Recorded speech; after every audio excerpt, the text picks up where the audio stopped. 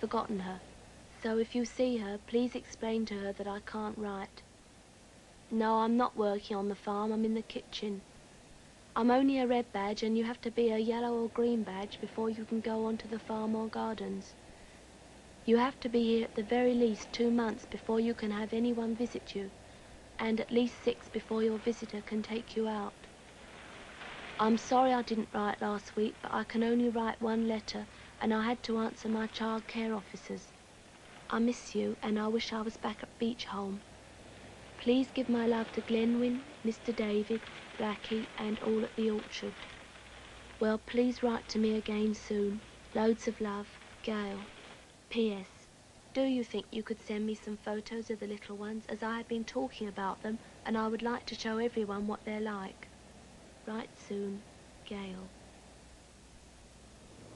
Her next home, Exeter Prison, waiting to be moved on, this time to Borstal.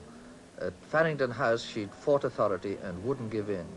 In court, they called her grossly undisciplined. Dear Mrs. David, well, as you can see by the paper I'm using, I'm in Exeter Prison waiting till I go to a Borstal.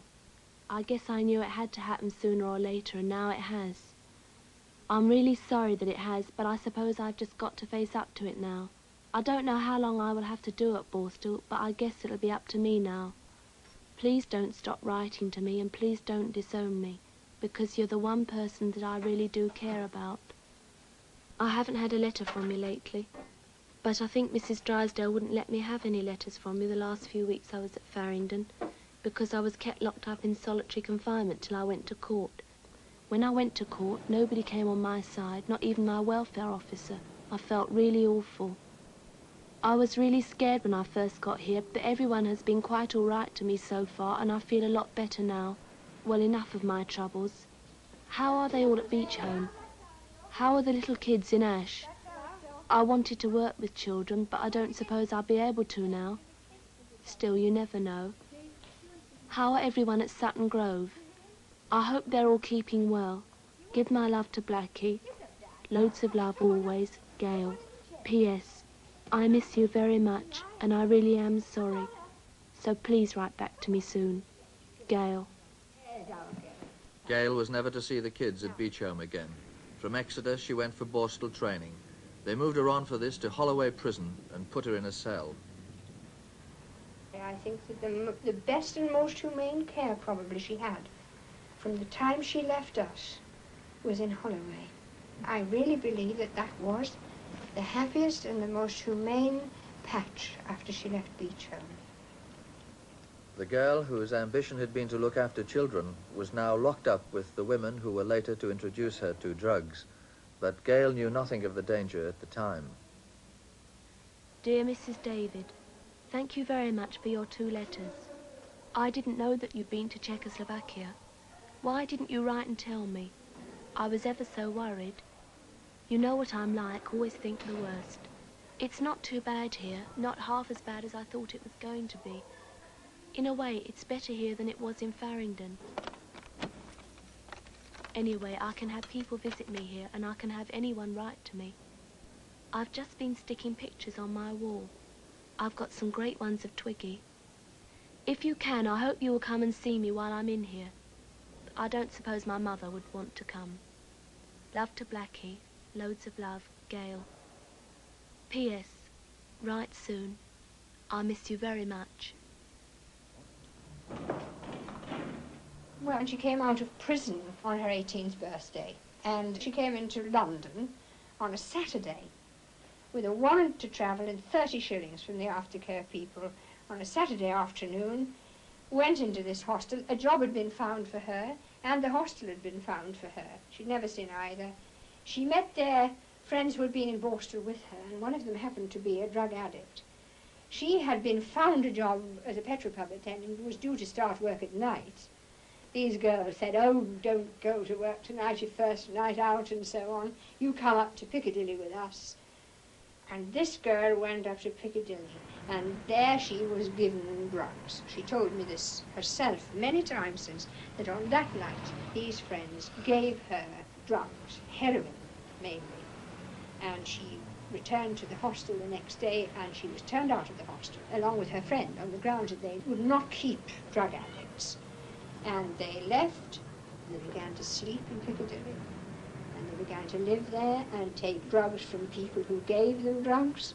And within a matter of 3 weeks, at this very crucial time, no one knew where she was. No one knew anything about where she was. I used to think about it, but I don't think anyone was caring. I know no one was caring because she was only a name to the probation officer. How could she be caring about someone who really was only on the fringe of an enormous caseload? Gale's decline was rapid. A heroin addict living rough in the streets of London can't last long.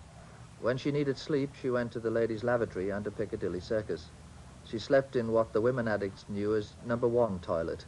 After 18 months as an addict, Gale almost died. In Charing Cross Hospital, Mrs. David was told she'd been found unconscious in the street, and the hospital diagnosed septicemia. She'd injected herself with a dirty needle.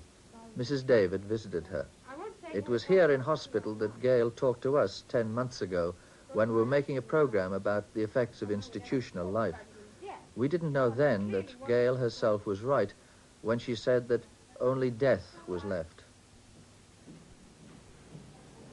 During the time that you were in the children's homes, did you ever try to get in touch with your mother? I don't think so. I don't know. I think I did, yeah. Once or twice. Did you meet her in that time? Yeah. How did that work out? Not very well. Why not? I just don't like her. I hate her. I dislike her. You hate your mother? Yeah. Why is that, Gale? She put me away in the first place. When you were in one children's home after another, you were always running away from them, Yeah. wanting to get out. What made you unhappy in children's homes, do you say? You were just, like, when you went to school, you felt different from the other kids. Because you couldn't, you couldn't take your mates home for tea and that, could you?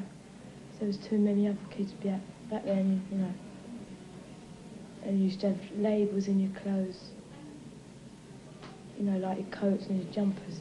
And the kids used to say, what's that, You felt odd. So in the end, I didn't like going to school. So I just used to run away.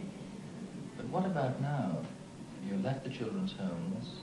They need have nothing to do with you. But Mrs. David, the teacher, for instance, she still visits you. Hello. How do you feel about that? I don't know. She wants to come visit me. Don't know why. Don't you care whether she comes or not? Well, it's nice to have somebody come visit you, innit? I don't think I'd really care, though, if she come or not. How have you been spending the last few months before you came into hospital for treatment? Fixing. Fixing? What does that mean? Taking heroin. How did you start on that? When I was in Borstal, they used to talk about it. And when I come out, I just thought I'd try. Where were you living then? Nowhere. Or where did you sleep? You used to sleep in the toilets during the day and then just go down the club and dance at night. You used to sleep in the toilet? Yeah. Sit on the floor and go to sleep. Put your coat around you.